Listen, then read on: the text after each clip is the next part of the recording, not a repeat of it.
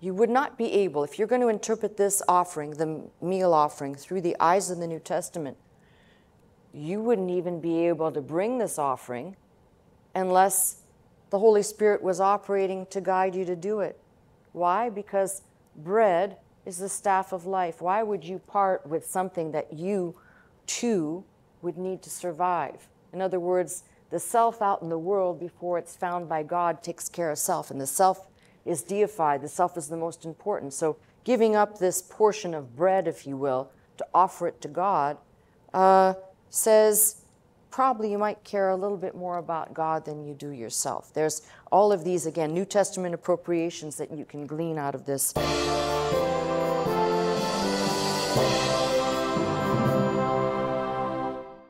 The Ten Commandments, you've heard me say many times, split them in half, and you've got half of the instructions are the man-God relationship, and half of the instructions are the man-man relationship instructions. You've heard me say that before, correct? Okay. So I want you to think of the burnt offering a little bit like the God-man relationship. And we're going to look at, I'm going to introduce turn the page if you have a Bible like mine, second chapter of Leviticus is what your header should read as meat offerings. And so if you look at the burnt offering and the meat offering, there are two real clear distinctions between these offerings. The burnt offering is the life offered up and basically, for the most part, wholly consumed on the altar. The meat offering, which I don't want to call it that, so we're going to change the name of it for clarity. But the meat offering there is no life offered up. In fact, when you're reading the instructions, it sounds like somebody's going to be baking some pretty tasty bread or a cake. That's how good it sounds. So there's no life being laid down. There's no blood in it. So there, right at the get-go, you've got two really clear distinctions. But remember, I just mentioned the law, and I have to make this connection within the burnt offering. And for this, I'm going to keep calling it meat until I tell you what I'm going to call it. In that the burnt offering, a life completely offered up to God, the God-man relationship, the meat offering resembles more, we'll call it the man-to-man or brotherly love component of the law. And you might say, why? And I'll explain to you, but between the meat and the peace offerings, we have more of a fellowship communion presentation than anything else. So as I'm going through this message, I'm going to return back to try and explain how these connect to the two parts of the law, and hopefully you'll see it. That's why I said it's challenging, because these are theological concepts that if a person doesn't have those, you might struggle to say, well, how are you connecting them to that, or how are they represented by these patterns? So hopefully as I get into the message, it'll become more clear. So bear with me on that. All right. So your King James has called this, and many other translations have called this, a meat offering. I hate that they did that, although at the time that this book was being translated, they used that because meat may not have necessarily represented carne, meat, all right? Like could have represented meat in another description, more generically food. But for us, meat is meat. So I'd prefer for you and I to call this the meal offering. And when you think meal, you think cornmeal, flour meal, think of grain. So you're not thinking meat. There is no meat, no beef, okay? Nada. Okay. I hope that's clear, as I think it should be. All right. Now, let me read a little bit here, because this one has the instructions in chapter 2 and then more details later on. And the complexity of this, kind of interesting. Whereas, for example, in the burnt offering, if you remember, we had several class categories. So you could offer up from the herd, from the flock, or the very poor person could offer up turtle doves. Here, God makes the same provisions, but it's in the method of the presentation. So it's kind of interesting whether it is baked or the term being used in the King James fry pan, but there would be 3 cooking classes, if you will. I'll start at 9 o'clock. Just checking to make sure you're not asleep, all right? Because, oh, it's Leviticus. It's kind of boring. It's not boring, okay? It's not. All right. So let us read the 2nd chapter. And this is under the heading now, newly, not meat. In fact, if you have a Bible like mine, if you have bad eyes like mine and you look from afar, it might look like meal.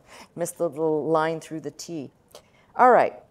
And when any will offer a meat offering unto the Lord, his offering shall be of fine flour, and he shall pour oil upon it, and put frankincense thereon. And he shall bring it to Aaron's sons, the priests, and he shall take thereout his handful of the flour thereof, and of the oil thereof, and the frankincense thereof, and the priest shall burn the memorial of it upon the altar to be an offering made by fire, a sweet savor unto the Lord. So here we have a common thread. The burnt offering and the meal offering are both going to be referred to as sweet savor. But remember, this is a bloodless offering. The remnant of the, I'm going to try and say it everywhere it occurs, the remnant of the meal offering shall be Aaron's and his sons. It is the thing most holy of the offerings of the Lord made by fire. So here's another thing. A lot of times you're going to read instructions given where people are told to eat the thing that, or the portion that they would receive in the holy place. And I want you to think about that, because that actually seems a little bit weird. And forgive me for this, because how I'm going to say this should jar you a little bit. It to me would be taking food into the holy place would be like, this is the opposite illustration, would be like taking some food into your bathroom. It's just somehow that you're going to eat, just somehow doesn't seem right, right?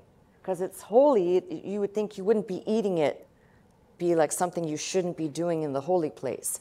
But there is a reason why every time you read about where the instructions are to consume it in the holy place, I want you to think about the fact that if this offering the portion was given to the priest or the partaker, the offerer, to consume on his or her own, they might actually take it and go along the way and consume it in a way that is not discerning the spiritual nature of what was done.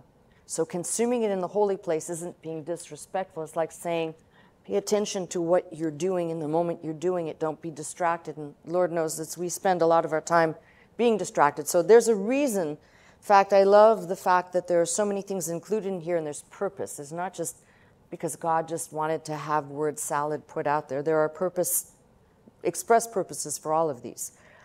All right, so if thou bring an oblation of a meal offering, here's the first one, bacon in the oven.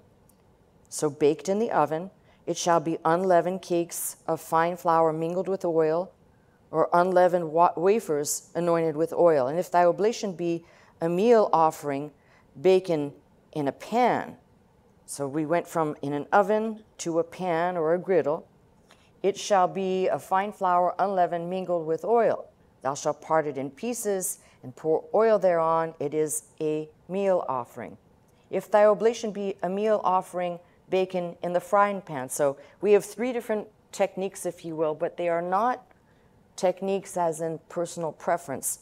Believe it or not, if a person could bake a cake in an oven, it means they were a person of means and a person who had to use what is being called a fry pan. Don't think of it as fry pan in our day and age. Would be someone who was rather poor. Think of just a surface to on a fire, not anything that was designed as such. So these 3 kind of show you a little bit of, again, God makes provisions for the rich, the middle class, and the poor. Thou shalt bring the meal offering that is made of these things unto the Lord when it is presented unto the priest. He shall bring it unto the altar. And the priest shall take from the meal offering a memorial thereof, and shall burn it upon the altar. It is an offering made by fire, a sweet savor unto the Lord. We have it there again. In fact, if you were to look up the two words that keep reappearing through Leviticus over and over again, one of those words is atonement 45 times. Holiness or holy is, I think, almost 90 times. And if you keep reading, you're going to find sacrifice, all these words that are repeated. Probably in Leviticus, we've got the smallest amount of vocabulary because there's so much repetition of key words. It's very interesting if a person is interested in spending their time looking up words. I don't know who that would be, by the way. You know anybody that would do that? I don't know. Okay. And that which is left of the meal offering shall be Aaron's and his sons.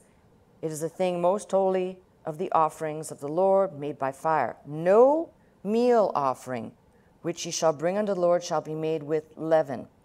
It's very, very important. This is one part of the instructions. Ye shall burn no leaven, nor any honey in the offering of the Lord made by fire. The oblation of the first fruits, ye shall offer them unto the Lord. They shall not be burnt on the altar for a sweet savor. I'll go on in a minute because there's different components to this, but let's talk about a little bit here of what's being said. First and foremost, remember what I said about the burnt offering last week. There is no mention of sin or the sinner per se. Yes, the sinner may be bringing, but that is not the intent of this particular, of the burnt offering. That is not the reason why a person would bring it. Same thing is true here when you're reading about the meal offering. There is no mention, and he shall bring it to make an atonement for his sin. There is no mention of that. What you're not going to read about in the second chapter regarding the meal offering, you're not going to read about the sinful nature of man or what sin was or what trespass was committed. It's not there. And this is important to understand. Remember, the burnt offering was voluntary. The meal offering, if you read very carefully, and when any will offer a meal offering unto the Lord, there is no prescription immediately. That becomes clear why one might bring a meal offering. You've got to go to the 6th chapter onward to make sense of that, okay? But when we begin to investigate, we can kind of see these, and possibly including the peace offering, but we haven't even touched that yet. These two offerings as in a class of their own. It might be well, as I said, to say, for example, if the burnt offering was a life offered up, the meal offering is the fruits of that life. So what do I mean by that? Where does one get flour from? Flour has to be cultivated from something. It could be corn, it could be wheat, and then it has to be worked. It has to be processed in order to bring it as an offering. So it basically would be the fruit of somebody's labor. So if you kind of look at these two offerings in that perspective, you can kind of see where you could start separating them into those two separate tables. If it's not clear as we keep going, it might get more clear. If we take the offering that we've seen thus far, and let me finish reading because there's a little bit more instructions and I want to talk about a few things. I mentioned no leaven and no honey. Let's talk about that for a minute. So leaven is always associated in the scripture, always with evil, wrongdoing. You know, Jesus warns, beware of the leaven of the Pharisees or the Sadducees or the leaven of Herod, the evil, the pernicious ways. So no leaven, and ye shall burn no leaven, nor honey. And I think I read somewhere in here about that there will be frankincense as well added on here. Frankincense is in verse 15. So the reason for no honey and not even putting honey to the fire is if you heat honey, honey will ferment and kind of go to the sour side. It will lose its sweetness. The frankincense, on the other hand, does the reverse. By heating it, it brings out all of the smell or the odor or the perfume of it. It actually intensifies it. So no leaven.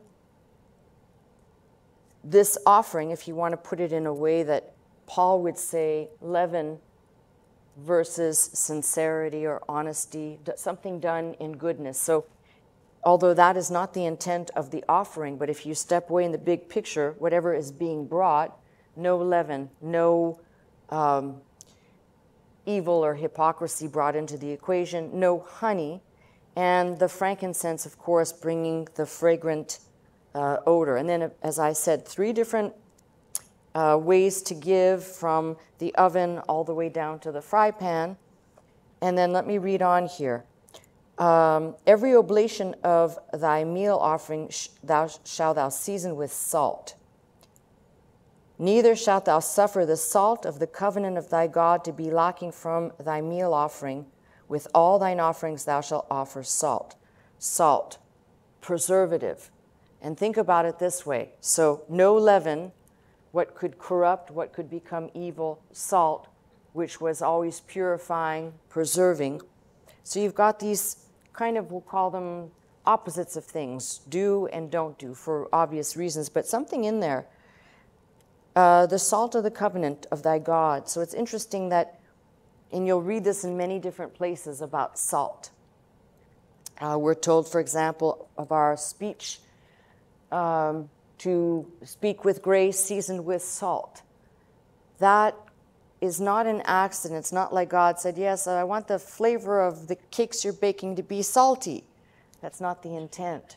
So there was that kind of covenant sealing with the salt involved. And there's a lot more to this, but for the sake of not going too far regarding a comma, I'm trying to keep this moving here. All right, thou shalt put oil upon it, verse 15, lay frankincense thereon, it is a meal offering. And the priest shall burn the memorial of it, part of the beaten corn thereof, part of the oil thereof, with all frankincense thereof. It is an offering made by fire unto the Lord. Now, 2 things, again, between the burnt offering and the meal offering. So if you remember in the burnt offering, when it came to the innards, it said wash with water. Here we have an application of oil. Again, remember, we're looking at shadows and types as well. So I find it interesting that in the burnt offering, the water, basically symbolizing the washing, if you will, we are washed with the Word of God, versus the oil, which is more like the anointing of God's Spirit. Now, that's not to say that those are the activities going on in this Old Testament act. But if you, again, step away and look at the bigger picture, there is actually a whole picture of our salvation, of our faith walk, that's painted in these offerings. And that's why I said God starts with the burnt offering. He starts with what's important to him, burnt offering, burnt, meal, peace, sin, trespass. We come to God, the first thing we're concerned about once our eyes are opened and we stop saying, I'm basically a good person. Once our eyes are open, we realize we're sinners. We sin because we are in this Adamic nature, and we also sin by virtue of the fruit we bear being in this container. So once that reality comes, our whole approach to God is, I'm a sinner. I know I've sinned both in the state and in the fruit of my state. What do I do to fix that? God's at the other end. He's at the burnt offering end, watching us from down there as we just came through the door with our sin and trespass offering, going, okay, maybe call me when you get to where I'm at, because it's a long way. We tend to minimalize or marginalize how people come to the faith and the intensity. Sorry to say this, so I'm probably going to piss some people off, but you know what? I think I'm just going to start telling people I feel like I'm 90 so I can get away with it, all right? I identify as a 90-year-old, okay? So I can be ornery and mean and say whatever I want. But here's the thing, because I've been having this conversation with a lot of people of late. what you're looking at going on out there in the world, that is a direct byproduct of the church, I've said this many times, becoming impotent. And because I said to you last week about how the church likes to go and get people out of Egypt's bondage, but they don't want to spend any time camped learning, teaching people God's ways. That takes effort. That'd be difficult. We just want to keep people in a state of feeling good.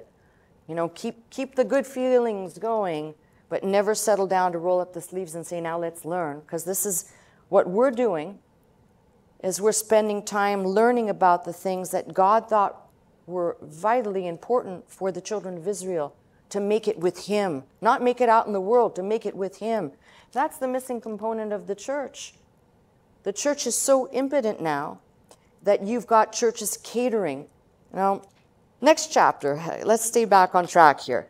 So my point is, when you look at a lot of these, you're going to be seeing, even here, it says here, the priest shall burn the memorial of it, part of it, the beaten corn, the oil made by fire. So we can clearly see that in this offering, there is a portion that is brought, that is offered up to God. There is another portion that is consumed by the priests. There, in fact, are, if I'm not mistaken, there are rules on the offerer also partaking of this offering. So it would be first and foremost offered to God, the priest partakes, and I think there's a provision for the offerer as well.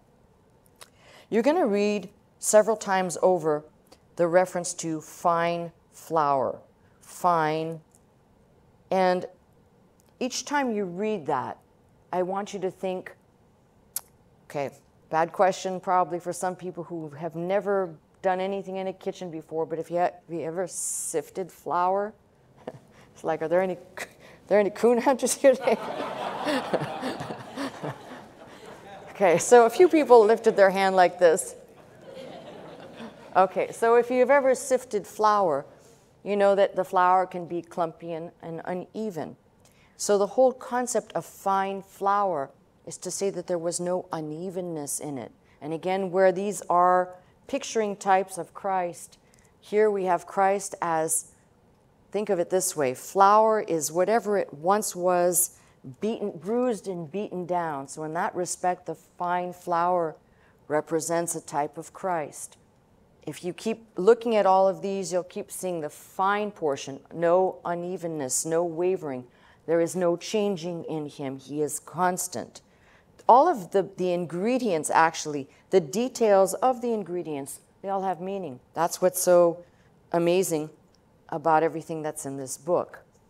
All right. Equally, you're going to read in this offering the accompaniment of, I already covered the salt portion, but salt and oil. And the scripture says over and over again, He shall pour oil upon it. A necessary ingredient in this offering. Without the oil, the offering was incomplete. So it's an integral part of it. And again, I can't say this enough. You would not be able, if you're going to interpret this offering, the meal offering, through the eyes of the New Testament, you wouldn't even be able to bring this offering unless the Holy Spirit was operating to guide you to do it. Why? Because bread is the staff of life. Why would you part with something that you, too, would need to survive? In other words, the self out in the world before it's found by God takes care of self, and the self is deified. The self is the most important. So giving up this portion of bread, if you will, to offer it to God, says probably you might care a little bit more about God than you do yourself. There's all of these, again, New Testament appropriations that you can glean out of this.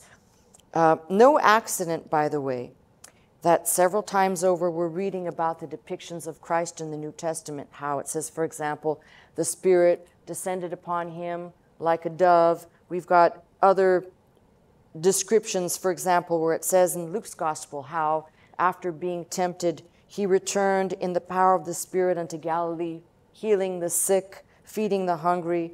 And then, if you remember in the chapter, fourth chapter of Luke, which is Jesus reading out of the 61st chapter of Isaiah when he says, "The Spirit of the Lord is upon me. He has anointed me to preach." And there's those key words, anointed. I want you to think that, what does that mean? We tend to kind of caricature, but again, God's Spirit being poured out to task, in this case, obviously, the Son of God. So don't look at the oil in this offering and simply look at it as a food ingredient. It's a symbol of the Holy Spirit. So we've got the partakers, Aaron and his sons. They represent, we'll call it the man and the offerer, the individual, man's responsibility.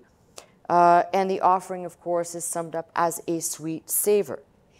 In this offering, the offerer has nothing to do. He's just presenting, bringing, and the priests are going to do the rest. Unlike some of these where they must come and they must lay the hand, for example, on the animal to transfer, we'll call it vicariously.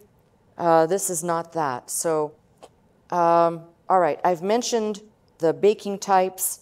Then I want to point out there are some contrasts I'd like to show you, because the meal offering sometimes will be present and offered with a burnt offering and accompanying a first fruit offering. Why is that important? Because they're not standalone. A lot of times we read this, these 5 offerings are not standalone offerings. They are sometimes combined with one another for specific purposes, and you've got to read that clearly to see it. So let me turn to, this would be the 6th chapter of Leviticus, verse 14, the 6th chapter. This is the law of the meat offering, which should be meal offering. It's the same word. The sons of Aaron shall offer it before the Lord, before the altar.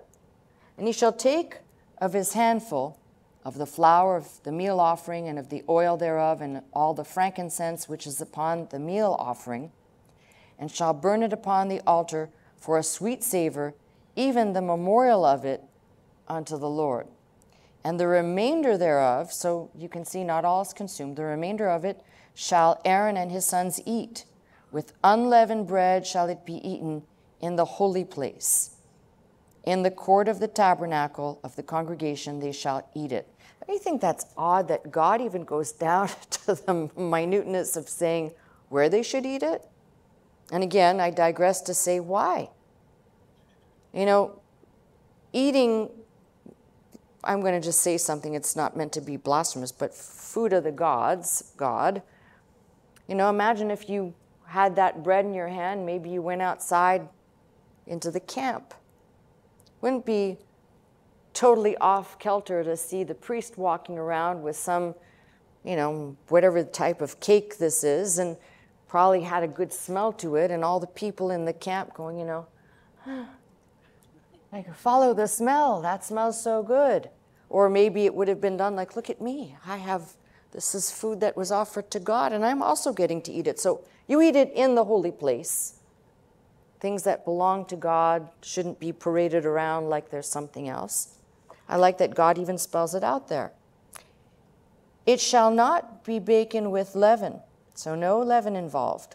I have given it unto them for their portion of my offerings made by fire. It is most holy, as is the sin offering and as the trespass offering.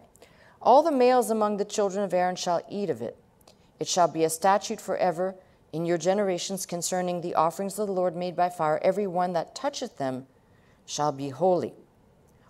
And then the Lord spake unto Moses, saying, This is the offering of Aaron and his sons, which they shall offer unto the Lord in the day when he is anointed, a 10th part of ephah, and it goes down, and so on. So we've kind of departed out of that. Instructions for the average person. Here's instructions for the priest and his sons. So why is this important? Because you can see repeatedly it's called a sweet savor, memorial. Not all of it is offered, so a portion of it is offered to God, a portion of it is going to Aaron and his sons. And then if you turn, take a look at this. In Leviticus 23, which enumerates the holidays, or the festivals, or feast times. In Leviticus 23, the Passover is listed first. Then you've got the waved sheaf of the first fruits on the day after the Sabbath, 50 days after the oblation of the first fruits on the day of Pentecost. The sheaf of first fruits on the day after the Sabbath might be burned to the Lord as a sweet savor, but the oblation of the first fruits at Pentecost might not be burnt on the altar. The reason is this: the sheaf of first fruits was unleavened.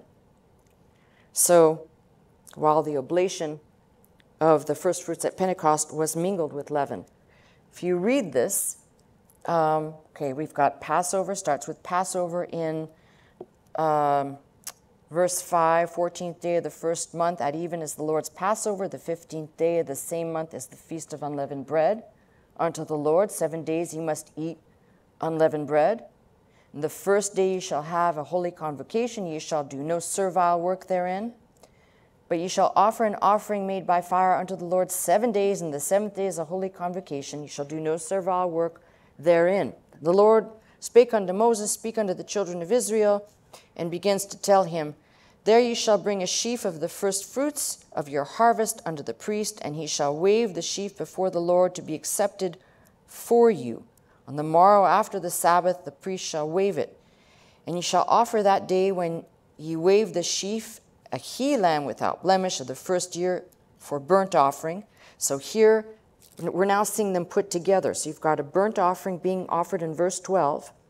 In verse 13, the meal offering thereof shall be 2/10 deal of fine flour mingled with oil, an offering made by fire unto the Lord for a sweet savor, and the drink offering thereof shall be of wine, a 4th part of a hin.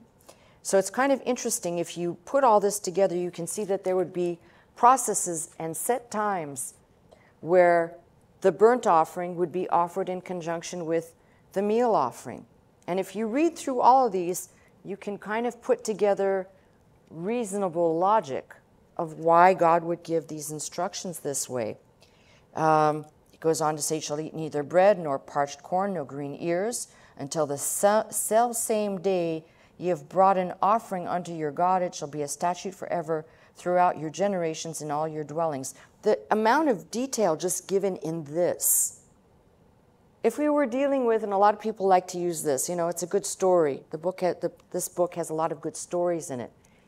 Friends, got to tell you something, when there's this much detail about how to proceed, this is more like a manual, not a tale or a good little story. This is like an operational manual on how to operate with God in the dispensation of the law. But the wonderful part about studying this is we see clearly throughout God is talking to us in the same application about Christ. In fact, something remarkable as I was preparing for this message, and I was thinking, yes, Christ is the bread of life, and all the names that we have for Christ, but there's something that clicked in my brain. You could hear something or read something 1,000 times, and 1,001 is where the lights go on. You go, wow. You remember where it says how Christ did not come to destroy the law, but to fulfill it?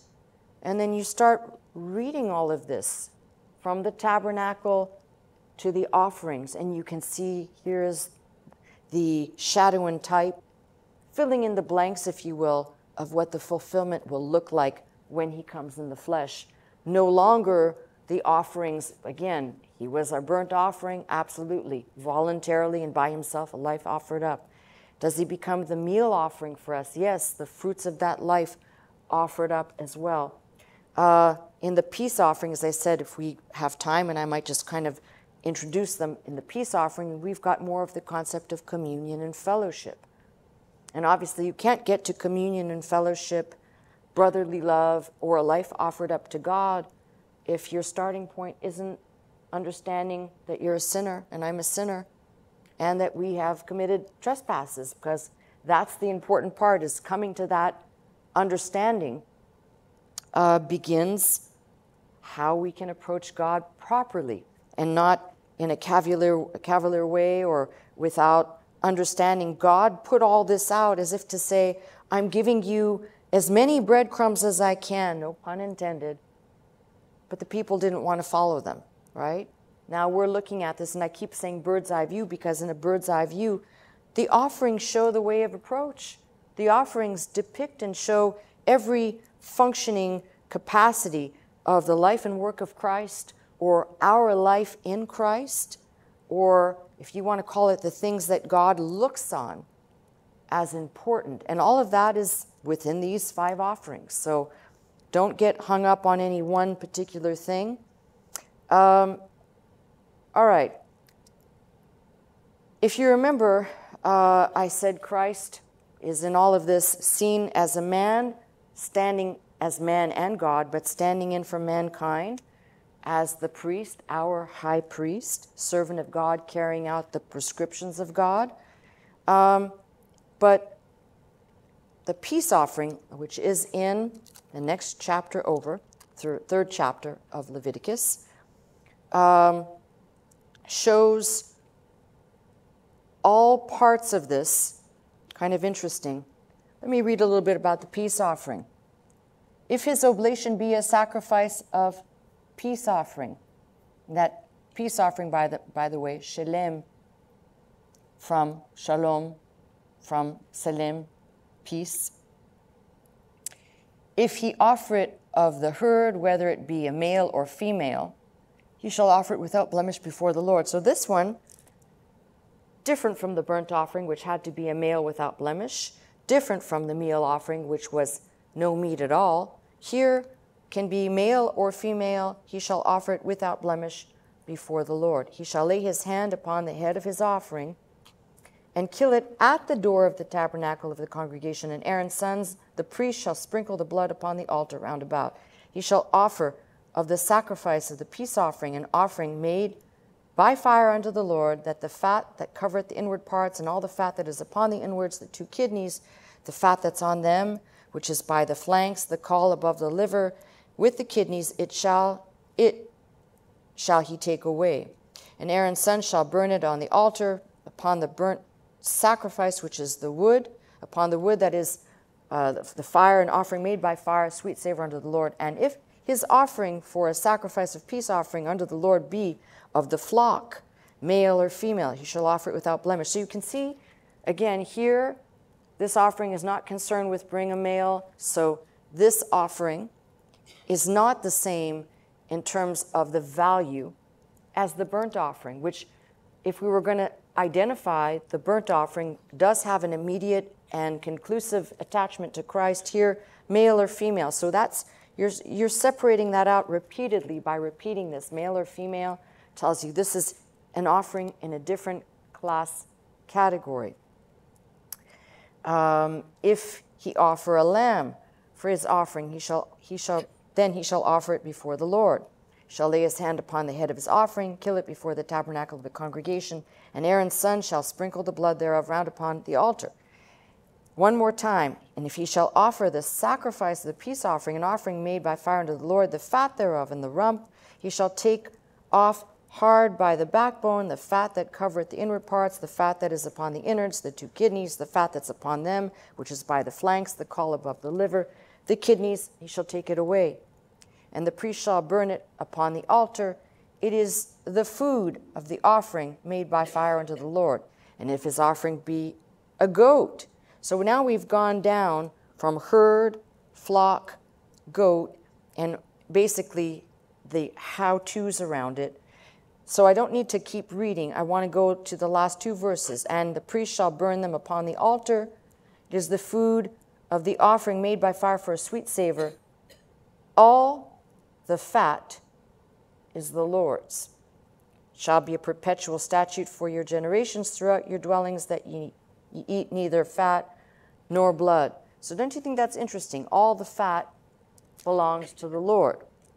So you can definitely see, again, we've looked at the burnt offering, the meal, and the peace, and you can see where there are clear and distinct differences. Now again, these 3 offerings, what they share in common, you've got offering made by fire. What they share in common is none of these are attached to sin or trust. I'm reiterating this because there's so much confusion when I read I go through a lot of material and I can see how confused people are over these offerings and why it matters. It matters.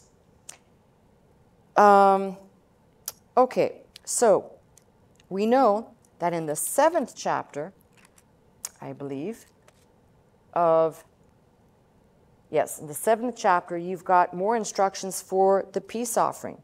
See, that's another thing. A lot of people like to read the Bible straight through. Nothing wrong with that. But here I'm going to make a perfect case in point about something I was making about choose the right Bible for you. Because people who are reading too advanced of a Bible for their reading level will try to read through a book in order as the order appears, chapter and verse. And while there's nothing wrong with reading through the book like that, I just showed you clearly that you could read the book in a better order. If you were trying to read about the peace offering, for example, you'd be in the 3rd chapter and the 7th chapter, and there are a few verses in other chapters and some other books to read. So that wisdom that says, oh, I'm reading through this book, that's okay. But if you have a right reading level, it'll immediately be clear to you, hey, why are we reading the peace offering in? Because it's going to elaborate and give more detail that the previous information did not contain. So that's just kind of an idea of why. But peace offering, 7 and verse 11. And this is the law of the sacrifice of peace offerings, which he shall offer unto the Lord. This is a key one, as it's now giving you, we'll call it color, to the offering. If he offer it for a thanksgiving, then he shall offer with the sacrifice of thanksgiving unleavened cakes mingled with oil, unleavened wafers anointed with oil, and cakes mingled with oil of fine flour fried. Thanksgiving, think more about more along the lines of praise than thanks, but that's the instructions. Besides the cakes, he shall offer for his offering leavened bread with the sacrifice of thanksgiving of his peace offering. And if he shall offer one out of the whole oblation for a heave offering unto the Lord, it shall be the priest that sprinkleth the blood of the peace offering. So we go back to the priest portion of doing his responsibility. And if the flesh of the sacrifice of his peace offering for thanksgiving shall be eaten the same day that it is offered, he shall not leave any until the morning. So here we have a restriction. Offering it must be consumed that day. A little bit, think of it like God gave orders about the manna, how much manna you can gather, why you needed to eat it, and you couldn't go back and do seconds except for the day that God prescribed. Here, he says, must be consumed the same day that it is offered. He shall not leave any of it until the morning. But if the sacrifice of his offering be a vow, so here's the distinction. It's either thanksgiving / praise, or it's a vow, or a voluntary offering. It shall be eaten the same day that he offered his sacrifice. On the morrow also the remainder of it shall be eaten. But the remainder of the flesh of the sacrifice on the 3rd day shall be burnt with fire. And I think that's equally interesting. Again, there's always these neatly embedded 3rd day references here. That's kind of interesting. And if any of the flesh of the sacrifice of his peace offering be eaten at all on the 3rd day, it shall not be accepted, neither shall it be imputed unto him that offer it. It shall be an abomination. So 2 days earlier, good thing. 2 days late, bad thing. With God, it matters, okay? And the soul that eateth of it shall bear his iniquity. And the flesh that toucheth any unclean thing shall not be eaten, shall be burned with fire. As for the flesh, all that be clean shall eat thereof. And the soul that eateth of the flesh of the sacrifice of peace offerings that pertain unto the Lord, having his uncleanness upon him, even that soul shall be cut off from his people. So here is the first time in the peace offering that we have mention of something where essentially if the person is labeled unclean.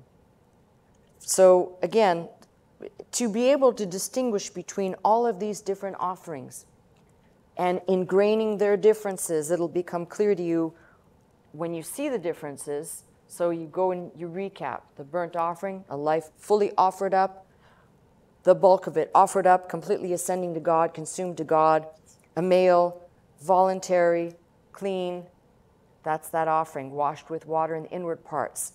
The meal offering, go through that, what we just recapped. Here we've got the peace offering. And the peace offering, if the meal offering, there were no animals offered. Here, animals are offered, but it's male or female, that's fine. But then if your peace offering is an offering that's either a thanksgiving, praise, or a vow, that changes the dimension of the offering and how it needs to be offered and how it may be consumed. Now you might say, well, is there a reason?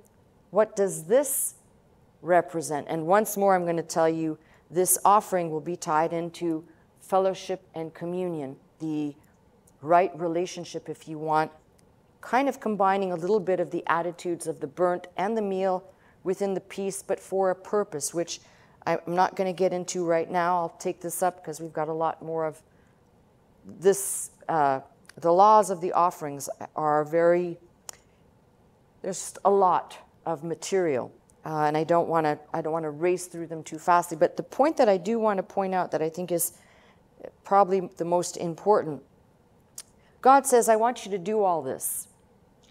And depending on the person's circumstance, we tend to think, okay, they had an offering that was a continual offering that was being offered night and day. Morning and evening in the burnt offering.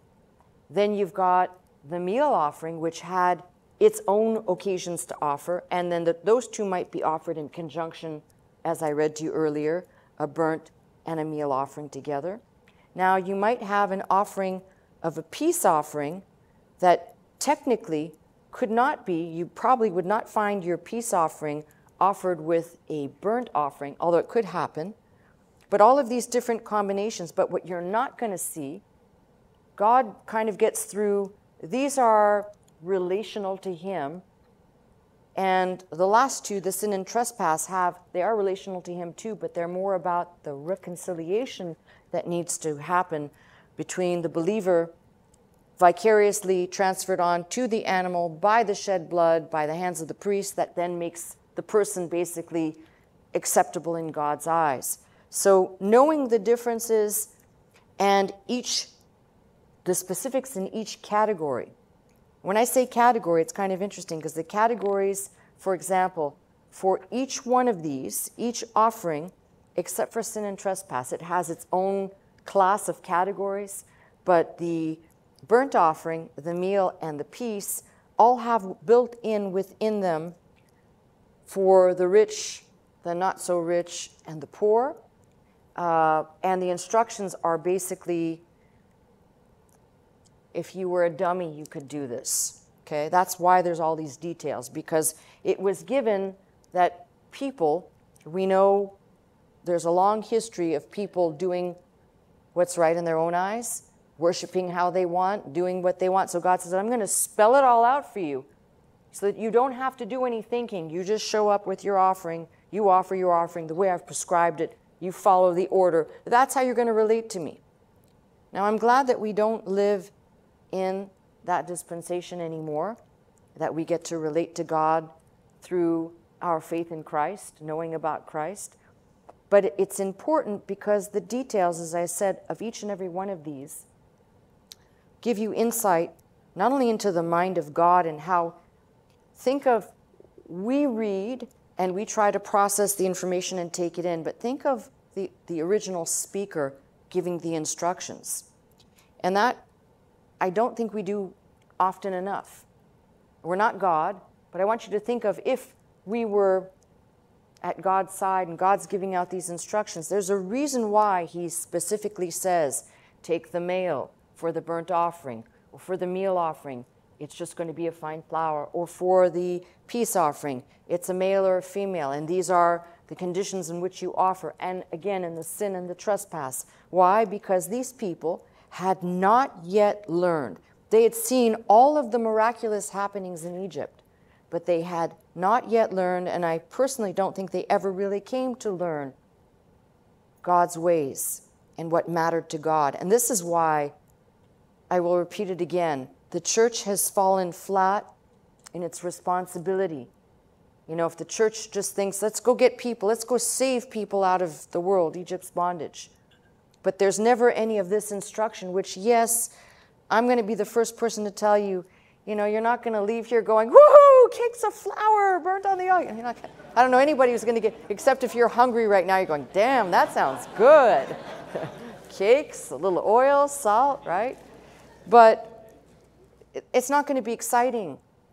But on an educational level, coming to know about God, it adds a dimension of something that, I'm sorry, no amount of hallelujahs, amens, all of the, we'll call them the 7-Eleven platitude words that people tend to toss around. It's not going to do anything for you, but you're really getting to see what I'd call underneath it all of what God says, this is what's important to me.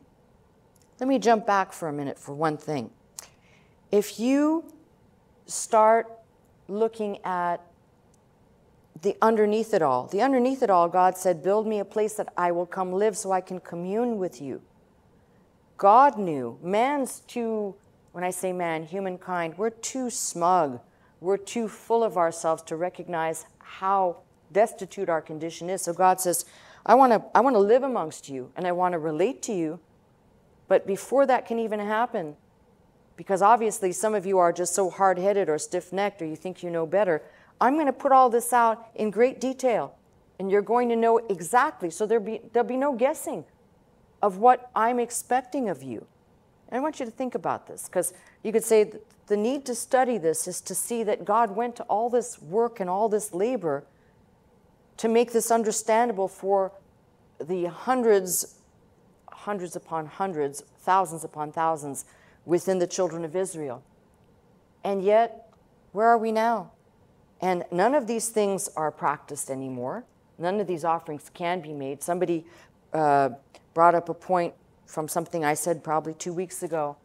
Yes, in the future time when Christ returns, the book of Zechariah says that God's going to force those people, in general, all will have to celebrate the Feast of Tabernacles. Be careful that you don't succumb to reading that and thinking it's possible that God will enforce people living in temporary structures. Yes, it's possible that God will enforce them bringing the offerings of the Feast of the Tabernacles. Yes, but the most important portion of the Feast of Tabernacles is who tabernacled among us will be coming back. That's the most important thing about the Feast of Tabernacles. That will basically be a shadow or a type that then comes standing in real life, personified itself, Christ, as the Feast of Tabernacles, tabernacling once more amongst us. So I think people can get hung up on the concepts of offerings and not recognize that within them there are laws of interpretation twice, 3 times, sometimes 4 times over that will take us into different areas. But the most important one is God is saying, you want to know about me?